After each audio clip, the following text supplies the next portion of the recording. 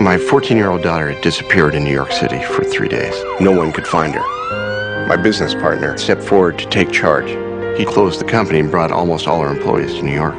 He said, I don't care how long it takes, we're going to find her. He set up a command center and searched through the night. The man who helped save my daughter was Mitt Romney.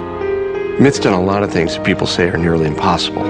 But for me, the most important thing he's ever done is to help save my daughter. I'm Mitt Romney, and I approved this message.